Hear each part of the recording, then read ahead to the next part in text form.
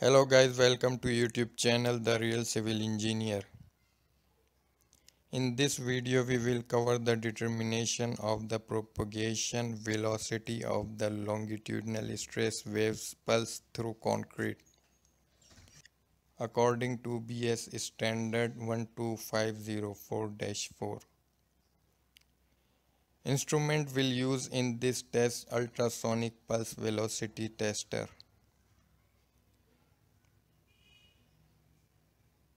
Transducer arrangements method: direct transmission, semi-direct transmission, indirect transmission.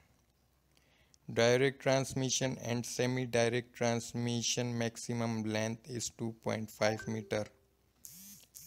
Indirect transmission length more than 2.5 meter.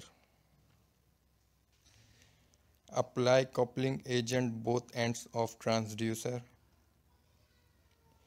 Calibrate the instrument with reference bar before test.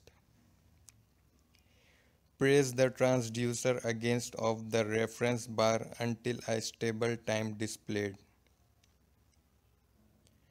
Transit time agrees with the value mark on the reference bar.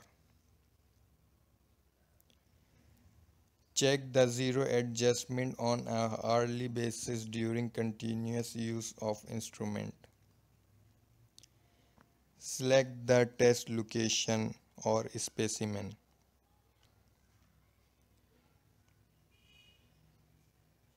Measure the length of concrete structure or specimen.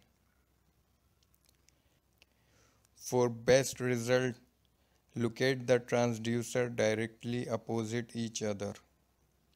Apply the coupling agent to the transducer faces or the test surface.